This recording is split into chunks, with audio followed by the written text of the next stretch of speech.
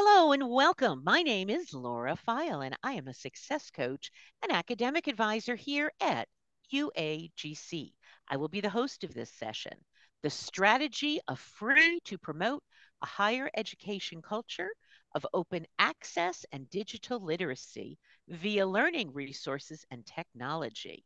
By joining us today, you acknowledge that this session is being recorded and will be shared with TLC related materials. Microphones will be muted for this presentation, but we encourage you to post questions and comments in the chat. Also, we have enabled live transcription. If you would like to use it, click the live transcription button at the bottom of your Zoom window. Now, I'm pleased to introduce you, excuse me, to Dr. LauraAnn Migliore. She is the dissertation chair and online associate faculty here at UAGC. We will begin our program. Well, thank you so much for that, Laura. I appreciate that. And I also want to acknowledge my research assistant, which is ChatGPT. I use ChatGPT for collaboration and also for organizing my teaching and learning topics. So what I would like to do is to begin by offering you a question to consider. Here we go. These slides, as we were saying, take a little warming up and moving them forward. So the question is, can something for free become profitable? And if so, how might it be used to change the landscape of higher education and specifically for workforce development? And so I'm going to now just, if you could imagine walking through a lush, vibrant garden filled with an array of beautiful flowers and plants. The garden is open to everyone. There's no entry fee required, but people from all over can come and enjoy the garden. They can admire its beauty, inhale the fragrances, and just leave with a sense of joy and fulfillment. This garden is a metaphor for the freemium model. Now, let's imagine that in this garden, there's a special section, and it's a walled enclosure that's just filled with the rarest flowers, the uniquest gardening tools, and even expert gardeners ready to share their knowledge.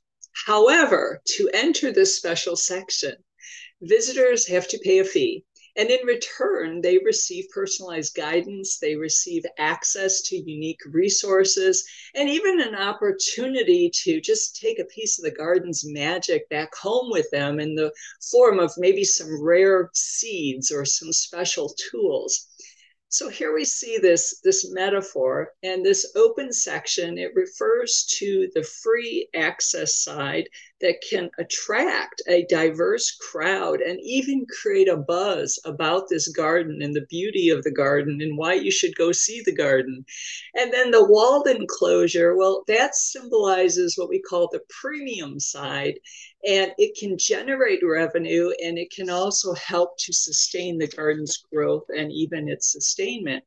So just like a garden, higher education institutions, they can create a buzz and attract a diverse student body by offering free access to foundational courses and resources, and have a premium section that could represent, say, advanced courses and certifications that could not only generate revenue, but also ensure that there's this pathway for deeper engagement and learning for those who are seeking it.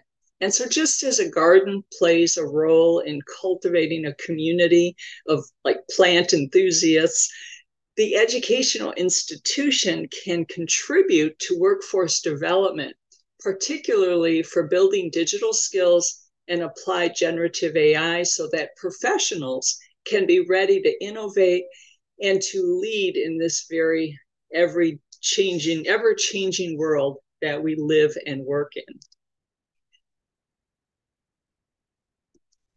So for the agenda of this presentation, I'm going to just share some high-level overview of this topic in terms of the freemium, this attraction, the benefits and challenges that go with this freemium model, why it should be applied, and simply it works. And so I'll have some success stories to share with you.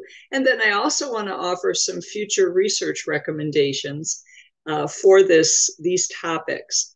And then I'll have a summary, and we'll have some time for Q&A at the end. So let's look at some of these benefits and challenges of the freemium model. First, it attracts attention. It can educate potential new consumers, those being students, professionals, and business partners, and it can keep them coming back for more. It can also increase the probability that eventually they will purchase if this is done well.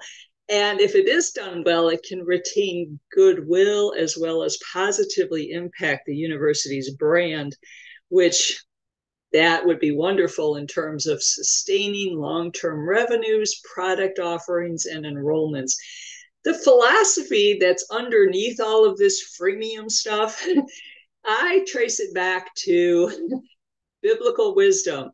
The book of Ecclesiastes, chapter 11, verse 1, where it says, casting your bread on many waters, and it shall return after many days.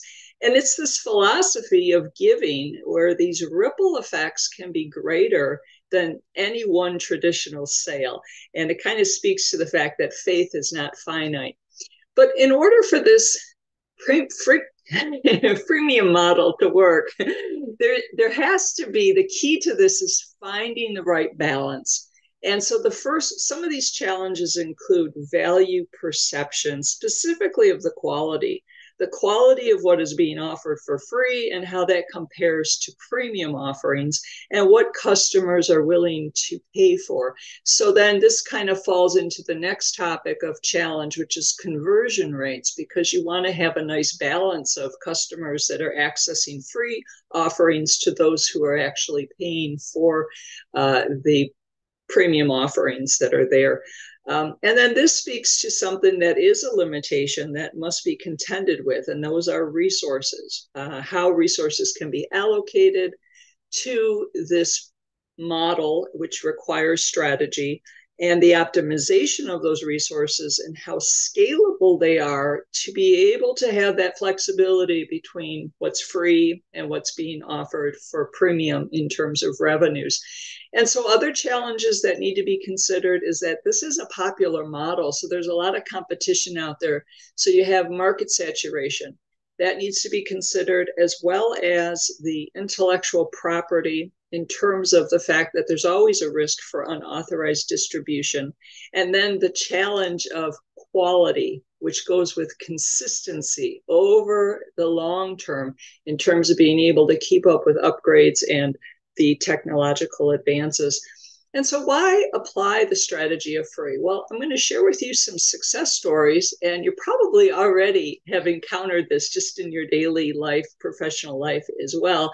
And I'm going to talk about how it can be applied to higher education and what strategies are. I offer 7 strategies in terms of how that could be applied in higher education, and then just some key takeaways for this. So the reason the freemium model is so popular is that it works, and you may be familiar with this already. If you consider Google offers many free services, your Gmail, your Google Docs, but it sells premium services, like if you're using their CoLab or accessing Quick Labs for their specialized training. LinkedIn is another example where they offer free professional type courses and then sell premium career services. And then we have Adobe Creative Cloud, which is a software provider, has free basic versions, but if you want the full-blown access to the software, then you have to pay for that. And so what might that look like in the higher education industry specifically? And I like to take it to the next level because of workforce development and needs for upskilling in terms of digital skills, and now that we have generative AI. So that's kind of the context that my mind is thinking of as I talk about this freemium premium model. So higher education could definitely offer some free introductory courses such as digital literacy or the basics of generative AI, and then also some maybe free versions of generative AI software that could come in if there's some good partnerships with some of these new tech companies that specialize in generative AI. And then, of course, there is tiered learning pathways. So this could be a way to, sort of guide and have a strategy for what's free and what's premium in terms of the learning pathway. And then also some capstone projects or portfolios giving free access so that this can spur interest into advanced premium courses. And then also could lead to the selling of certification or credentialing with premium offerings.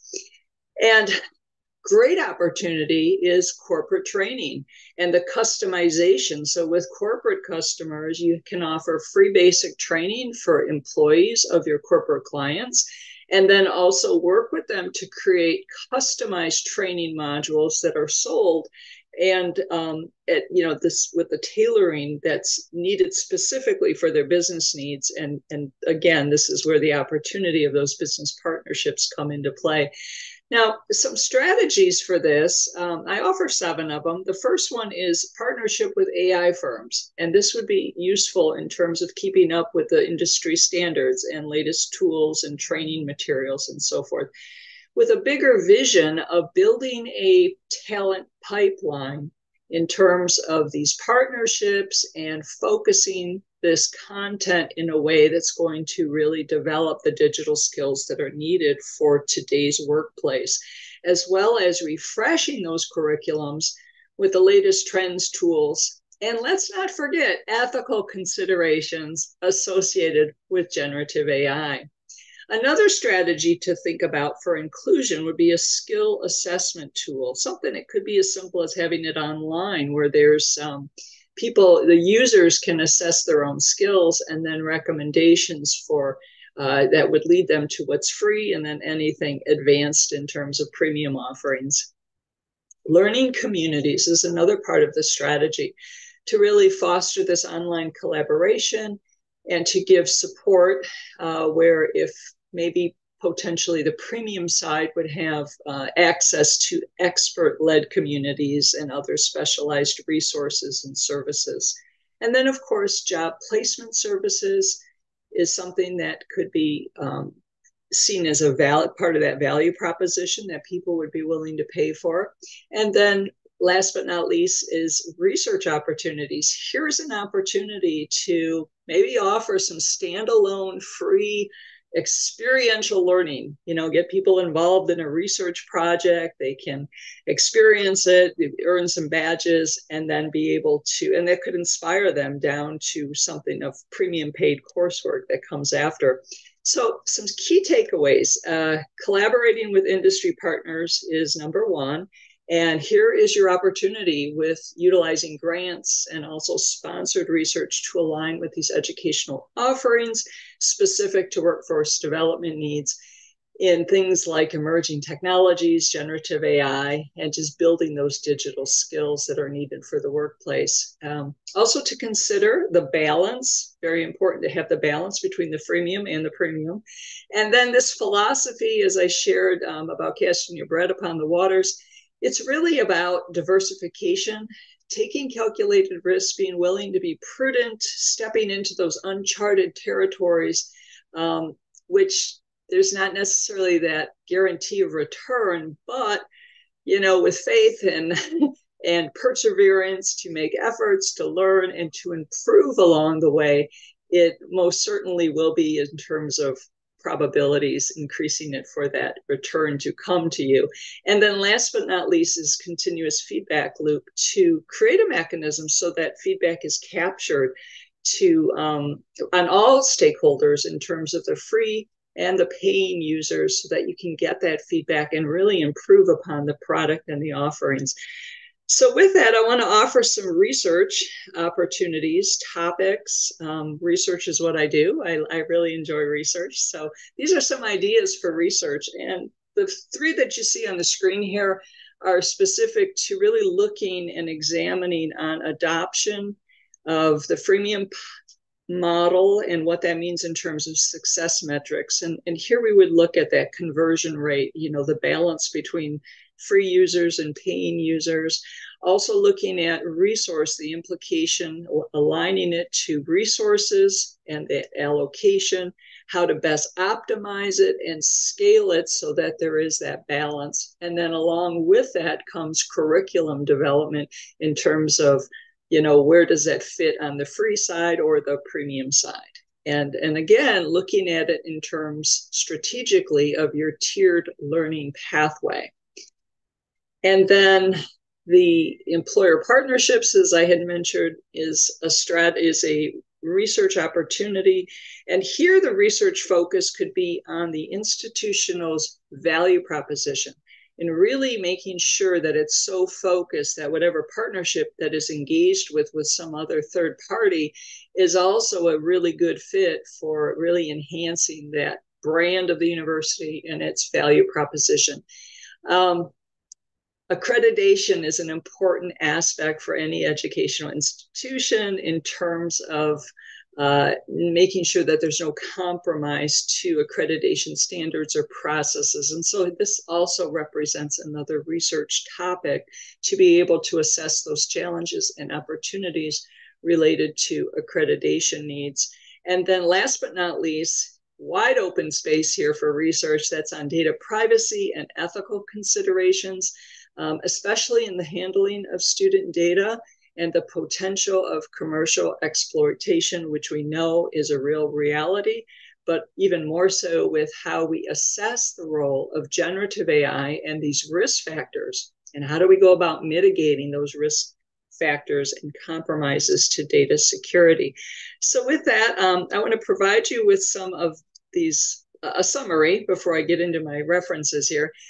This freemium model, it's a very popular sales and marketing strategy. It can be used in higher ed. And if it is, I recommend it in terms of workforce development for building digital skills and applying generative AI, always keeping in mind that you need to find that right balance.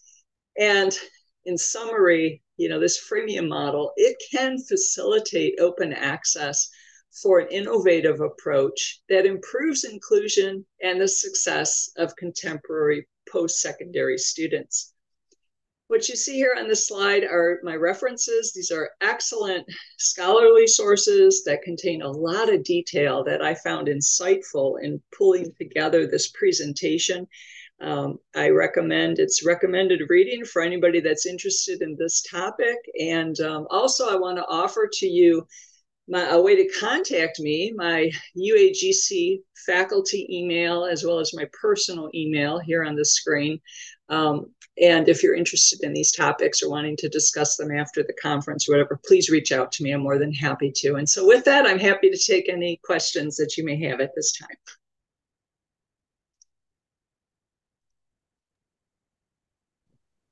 I'm just looking in the chat because there was one comment that we had. Digital literacy is a great example of how it could be used to help many people gain access to basic knowledge and skills they need in a technological society. Lisa Lamb. So I want Yes, to share that indeed. with you. Mm-hmm. Oh, you know what? And I do have access to the meeting chat now. I can see it. Yeah, absolutely. So thank you for that comment, Lisa. Any thoughts that you might have or want to share in regards to just a strategy for how you see higher ed maybe playing that role in that?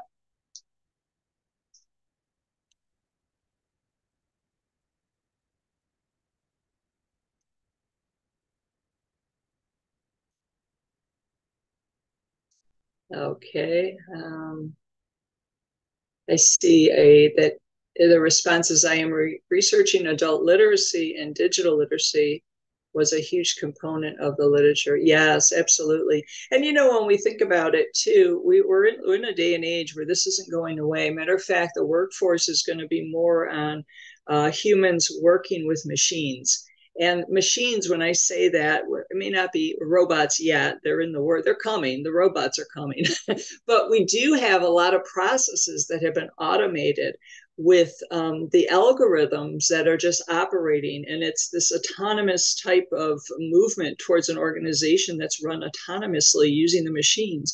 So, with that, it's a new approach to looking at the workforce and human resources in terms of the human and the artificial intelligence component of it. And so that there's a need for us humans to stay in the loop and upskill. And this enters into why lifelong learning is so critical and the unique role that the higher education institution will play in this next era of human development with machines. And so it's just a great opportunity and something that I think all strategically minded human or educational institutions should really think about in terms of how to really optimize this opportunity.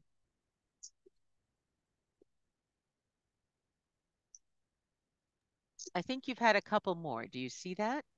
I do. I see a Good. question from, let's see, Joanna. How can we encourage the higher ed institutions to try this? Do you have case studies on the ROI of freemium in higher ed? You know what? I haven't.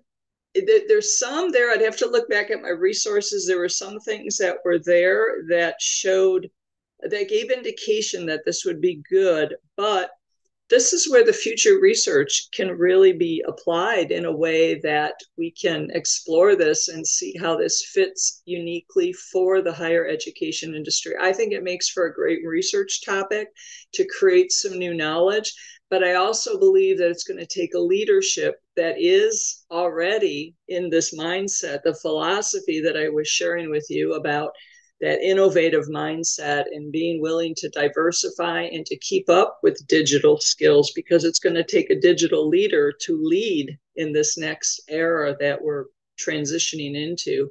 And so I really think that that's what's going to be needed. And so there's an old paradigm that, yeah, probably needs to kind of fade away and embrace this new paradigm where it's humans and machines working together.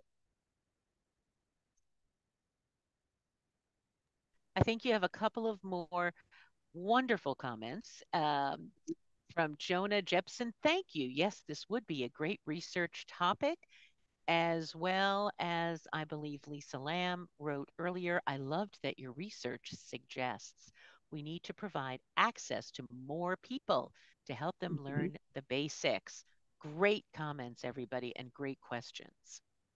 And the other thing I want to reiterate is grants. There are a lot of federal grants, monies that are out there available for higher education institutions to be able to access these resources needed to be able to do this, whether it's the research part or it's the actual implementation of some aspects of the freemium model, and then exploring how that balances out with the premium side.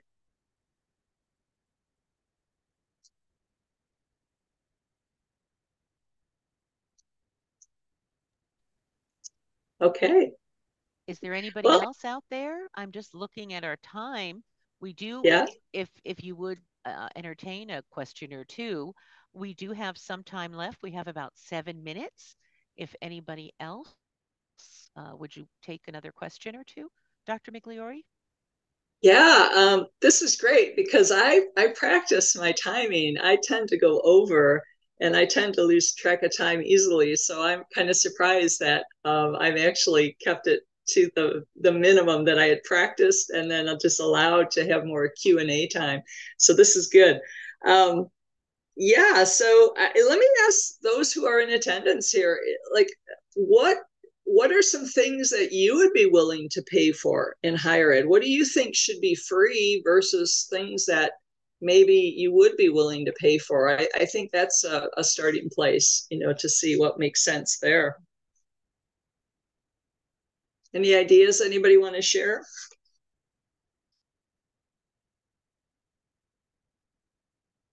Because I can share with you that, my interests are in data science. I invested in my future by actually I'll give you an example of University of Texas of Austin. They have a partnership with Great Learning, and they provide an excellent data science and business analytics program. It's very intense, and I learned a lot. I learned some coding, Python coding, and we worked on real projects in having to present based on what was the data saying and how did this provide insights for leadership to make better decisions. And I found it to be a very good learning experience for myself. I went on to another program that they offered. These were postgraduate programs, and one was in advanced, it was in artificial intelligence with deep learning and really understanding how neural networks work with convolution networks and reoccurring networks and all this stuff that leads to these large language models that we now see as generative AI.